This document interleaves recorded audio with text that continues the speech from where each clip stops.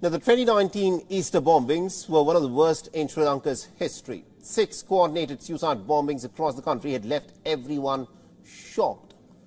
The churches and hotels had been targeted. Later that day, 2 smaller explosions had also jolted a housing complex. An estimated 269 people ended up losing their lives in the attack. The incident has raised eyebrows about Sri Lanka's security situation, but no concrete evidence had come forth about who was responsible. 4 years later, a British television report has now made a chilling claim that it was the Sri Lankan intelligence that had been complicit in these bombings.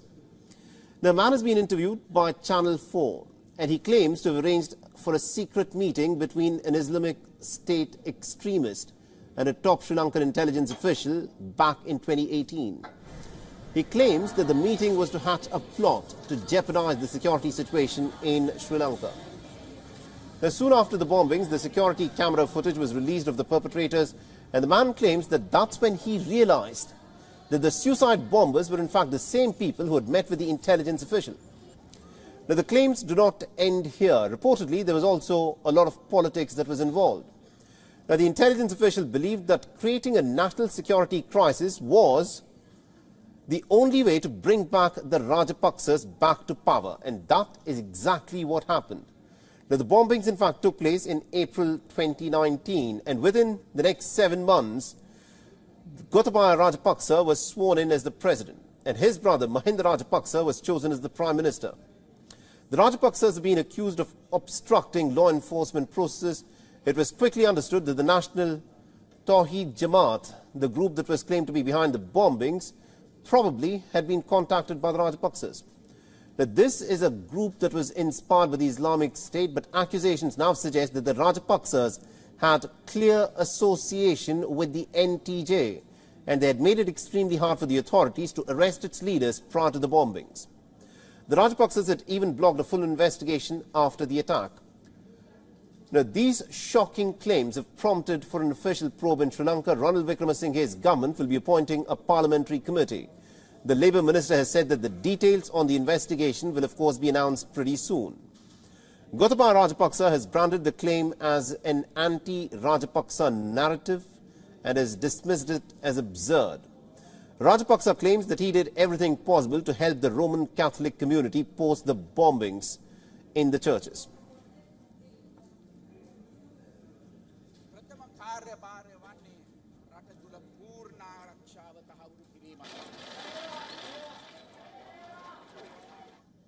All right, now to give us more perspective in terms of what, of course, has been happening in this investigation, we're being joined by Mr. Javed Yusuf, a former Sri Lankan diplomat. He's joining us live from Colombo. Now, Mr. Yusuf, these are some really chilling claims that have in fact been put forth. That is being said that those who carried out the bombings on Easter in Sri Lanka back in 2019 may have had associations with the Rajapaksas. Now, these are claims that say that the bombings were in fact carried out to create the conditions that would bring back the Rajapaksas to power. Tell us what is happening on the investigation front to back these claims. Yes, that is precisely the problem. You know, now it's 4.5 years since this tragic event took place, and the investigations have not been to the satisfaction of most people, because there are many loose ends, many leads which don't seem to have been followed. So as a result, when a claim like this comes up, it again creates reverberations in society. So whatever it is, this video does come out with certain new things, but they still remain at the level of claims. So they need to be investigated as much as the rest of the whole incident has to be investigated. You know, when the Easter bombings in fact happened back then, when we were covering this story, at that time there were clear accusations that were leveled that the Sri Lankan intelligence agencies were probably, you know, in some ways at least had been negligent about some of the intelligence lead that they may have had, which resulted in these bombings. And now the claim that is being made is that the Sri Lankan intelligence agencies clearly knew the men who went around and carried out these bombings? What's in fact been done to the intelligence agencies at least, who may have been negligent and may have not followed up with the leads that they had back then? Well, there are two aspects here. One is, of course, those who committed the crimes. The second aspect is that the government of the day did not seem to have taken enough or adequate measures to prevent, despite intelligence being received.